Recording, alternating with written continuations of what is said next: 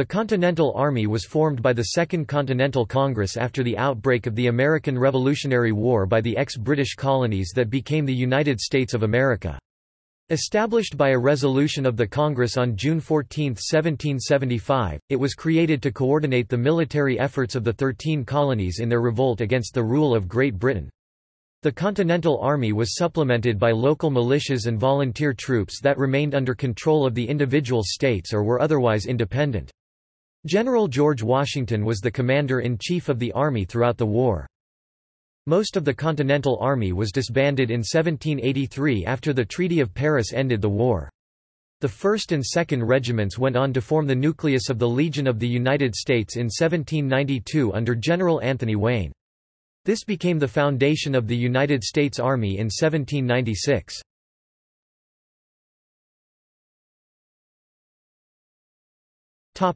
Origins. The Continental Army consisted of soldiers from all 13 colonies and, after 1776, from all 13 states. When the American Revolutionary War began at the battles of Lexington and Concord on April 19, 1775, the colonial revolutionaries did not have an army. Previously, each colony had relied upon the militia, made up of part-time citizen soldiers, for local defense, or the raising of temporary provincial regiments during specific crises such as the French and Indian War of 1754–63. As tensions with Great Britain increased in the years leading to the war, colonists began to reform their militias in preparation for the perceived potential conflict. Training of militiamen increased after the passage of the Intolerable Acts in 1774. Colonists such as Richard Henry Lee proposed forming a national militia force, but the First Continental Congress rejected the idea. On April 23, 1775, the Massachusetts Provincial Congress authorized the raising of a colonial army consisting of 26 company regiments. New Hampshire, Rhode Island, and Connecticut soon raised similar but smaller forces. On June 14, 1775, the Second Continental Congress decided to proceed with the establishment of a Continental Army for purposes of common defense, adopting the forces already in place outside Boston, 22,000 troops, and New York, 5,000.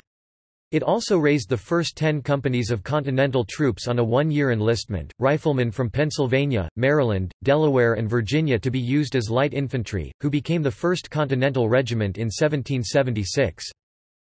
On June 15, 1775, the Congress elected by unanimous vote George Washington as Commander-in-Chief, who accepted and served throughout the war without any compensation except for reimbursement of expenses. On July 18, 1775, the Congress requested all colonies form militia companies from all able-bodied effective men, between 16 and 50 years of age. It was not uncommon for men younger than 16 to enlist, as most colonies had no requirement of parental consent for those under 21 adulthood. Four major generals, Artemas Ward, Charles Lee, Philip Schuyler, and Israel Putnam, and 8 brigadier generals, Seth Pomeroy, Richard Montgomery, David Wooster, William Heath, Joseph Spencer, John Thomas, John Sullivan, and Nathaniel Greene, were appointed by the Second Continental Congress in the course of a few days. After Pomeroy did not accept, John Thomas was appointed in his place. As the Continental Congress increasingly adopted the responsibilities and posture of a legislature for a sovereign state, the role of the Continental Army became the subject of considerable debate. Some Americans had a general aversion to maintaining a standing army, but on the other hand the requirements of the war against the British required the discipline and organization of a modern military.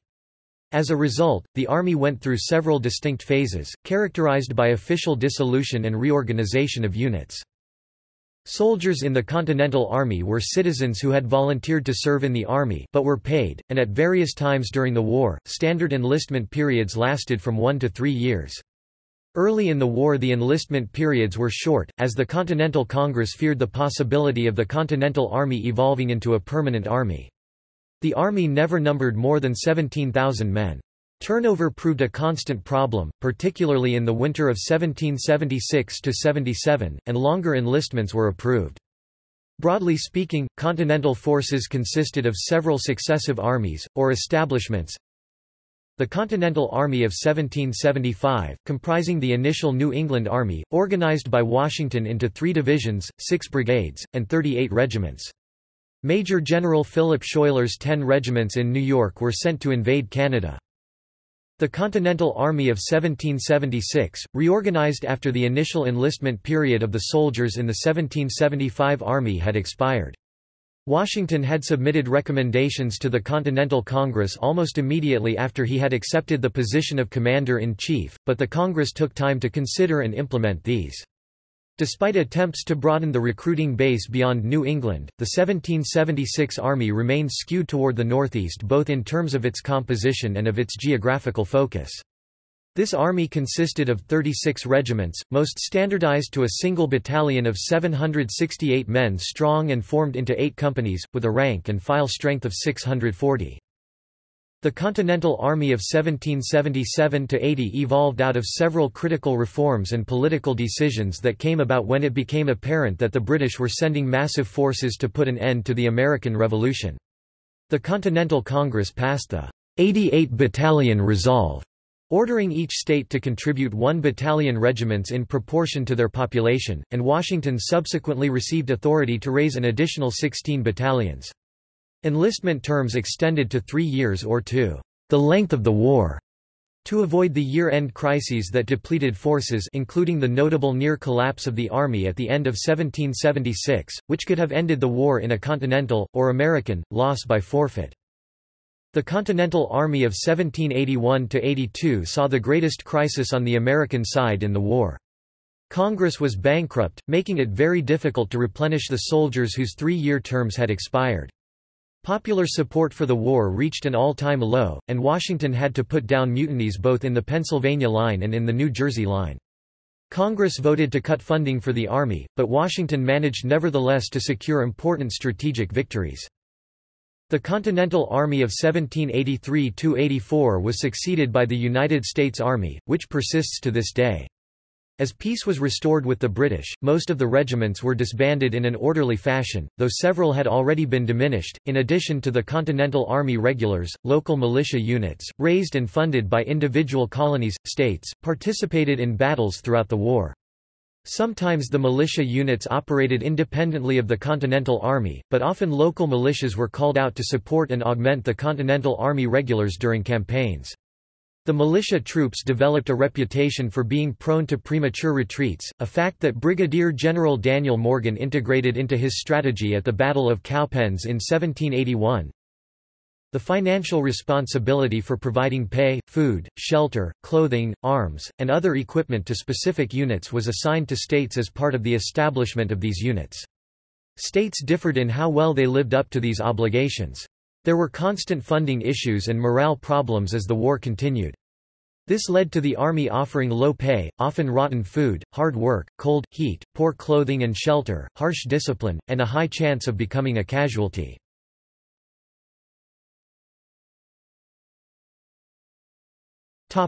Operations. At the time of the Siege of Boston, the Continental Army at Cambridge, Massachusetts, in June 1775, is estimated to have numbered from 14–16,000 men from New England, though the actual number may have been as low as 11,000 because of desertions. Until Washington's arrival, it remained under the command of Artemas Ward, while John Thomas acted as executive officer and Richard Gridley commanded the artillery corps and was chief engineer. It was during this siege that Washington allegedly uttered his famous words, "It is cold out here." This was a poetic representation of the harsh conditions the men endured during the summer of the siege, and a reference to a political cartoon by Benjamin Franklin. It served as a piece of satire as it was a remark about cold conditions, while the men experienced some of the hottest temperatures of that year. The British force in Boston was increasing by fresh arrivals. It numbered then about 10,000 men. Major Generals Howe, Clinton, and Burgoyne, had arrived late in May and joined General Gage in forming and executing plans for dispersing the rebels. Feeling strong with these veteran officers and soldiers around him—and the presence of several men of war under Admiral Graves—the governor issued a proclamation, declaring martial law, branding the entire Continental Army and supporters as «rebels» and «parricides of the Constitution». Amnesty was offered to those who gave up their allegiance to the Continental Army and Congress in favor of the British authorities, though Samuel Adams and John Hancock were still wanted for high treason. This proclamation only served to strengthen the resolve of the Congress and Army. After the British evacuation of Boston, prompted by the placement of Continental artillery overlooking the city in March 1776, the Continental Army relocated to New York.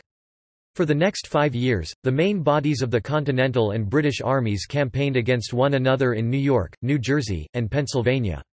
These campaigns included the notable battles of Trenton, Princeton, Brandywine, Germantown, and Morristown, among many others.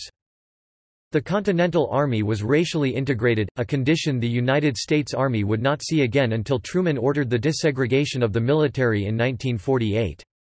African American slaves were promised freedom in exchange for military service in New England, and made up 1/5 of the Northern Continental Army. Throughout its existence, the Army was troubled by poor logistics, inadequate training, short-term enlistments, interstate rivalries, and Congress's inability to compel the states to provide food, money or supplies. In the beginning, soldiers enlisted for a year, largely motivated by patriotism, but as the war dragged on, bounties and other incentives became more commonplace. Two major mutinies late in the war drastically diminished the reliability of two of the main units, and there were constant discipline problems. The Army increased its effectiveness and success rate through a series of trials and errors, often at great human cost. General Washington and other distinguished officers were instrumental leaders in preserving unity, learning and adapting, and ensuring discipline throughout the 8 years of war. In the winter of 1777–1778, with the addition of Baron von Steuben, of Prussian origin, the training and discipline of the Continental Army began to vastly improve. This was the infamous winter at Valley Forge. Washington always viewed the Army as a temporary measure and strove to maintain civilian control of the military, as did the Continental Congress, though there were minor disagreements about how this was carried out. Near the end of the war, the Continental Army was augmented by a French expeditionary force under General Rochambeau and a squadron of the French Navy under the Comte de Barras, and in the late summer of 1781 the main body of the army travelled south to Virginia to rendezvous with the French West Indies fleet under Admiral Comte de Grasse. This resulted in the Siege of Yorktown, the decisive Battle of the Chesapeake, and the surrender of the British Southern Army. This essentially marked the end of the land war in North America, although the Continental Army returned to blockade the British Northern Army in New York until the peace treaty went into effect 2 years later, and battles took place elsewhere between British forces and those of France and its allies.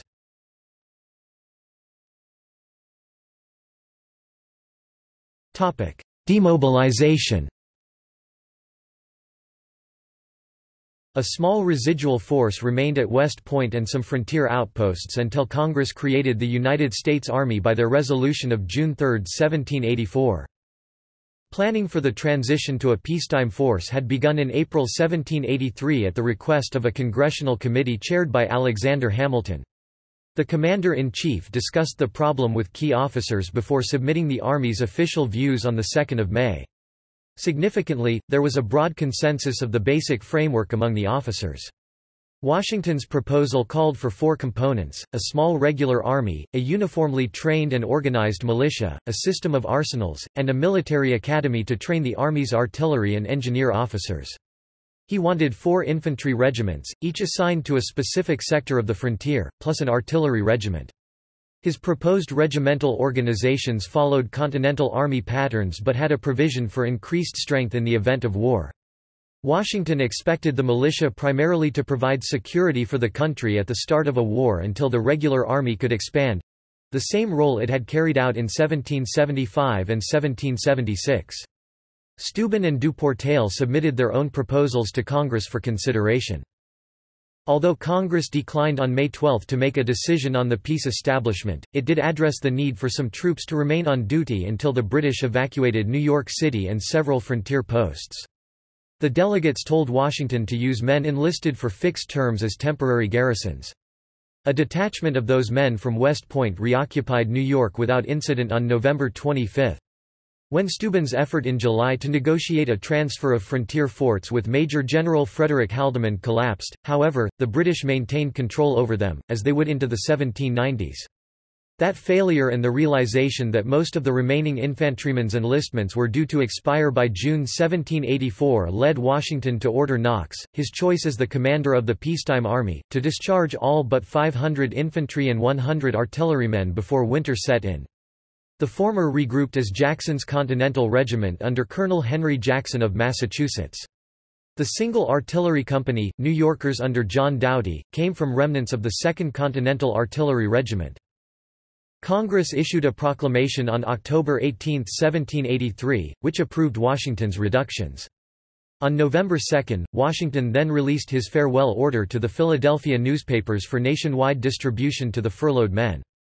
In the message he thanked the officers and men for their assistance and reminded them that the singular interpositions of Providence in our feeble condition were such, as could scarcely escape the attention of the most unobserving, while the unparalleled perseverance of the armies of the United States, through almost every possible suffering and discouragement for the space of 8 long years, was little short of a standing miracle."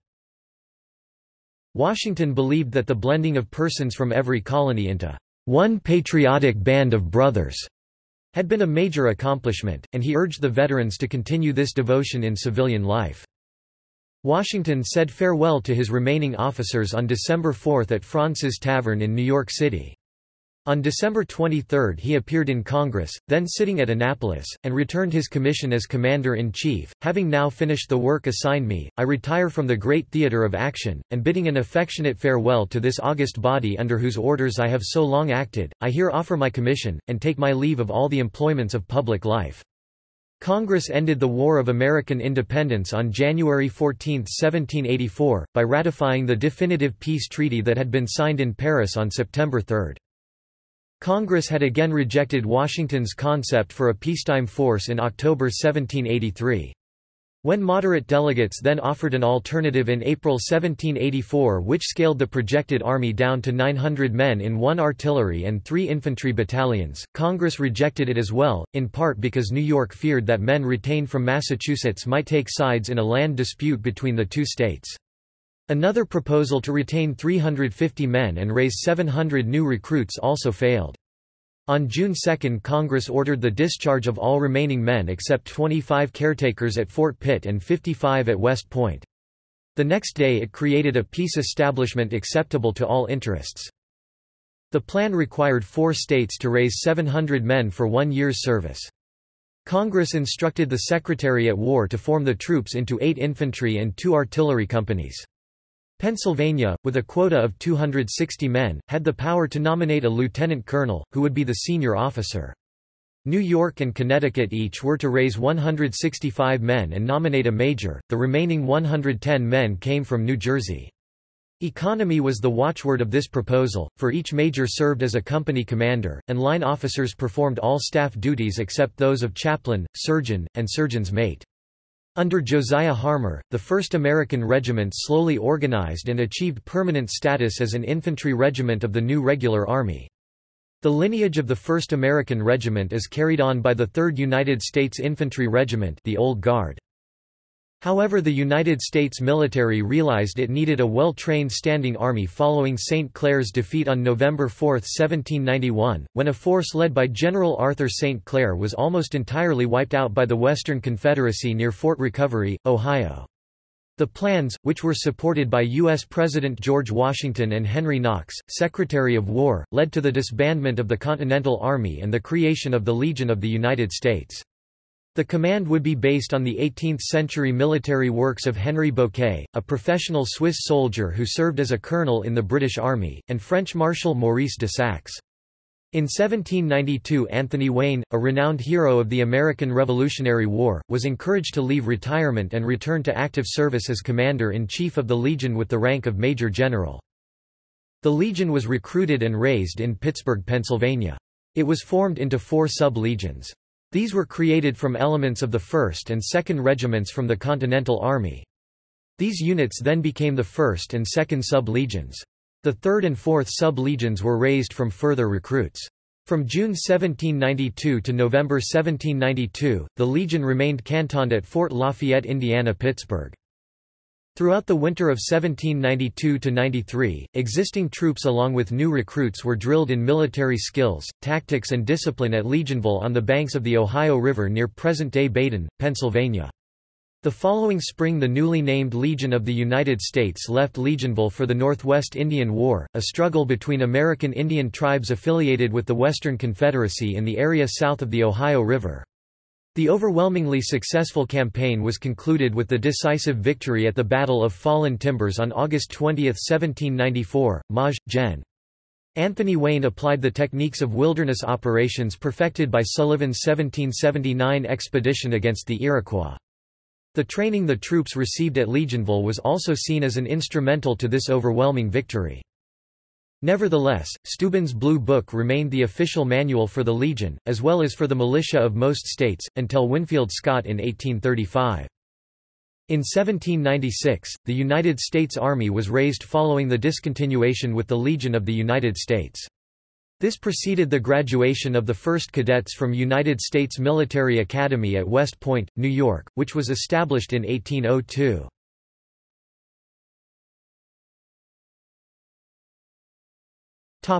Rank insignia. During the American Revolutionary War, the Continental Army initially wore ribbons, cockades and epaulets of various colors as an ad hoc form of rank insignia, as General George Washington wrote in 1775. As the Continental Army has unfortunately no uniforms, and consequently many inconveniences must arise from not being able to distinguish the commissioned officers from the privates, it is desired that some badge of distinction be immediately provided, for instance that the field officers may have red or pink-colored cockades in their hats, the captains yellow or buff, and the subalterns green. In 1776 captains were to have buff or white cockades. Later on in the war, the Continental Army established its own uniform with a black and white cockade among all ranks. Infantry officers had silver and other branches gold. Insignia.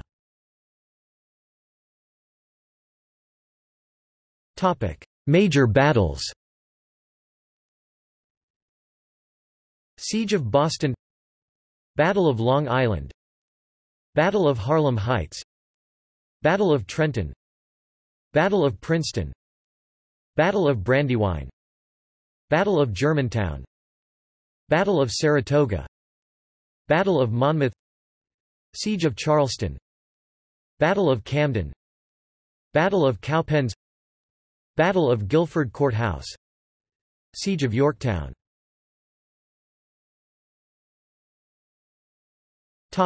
See also: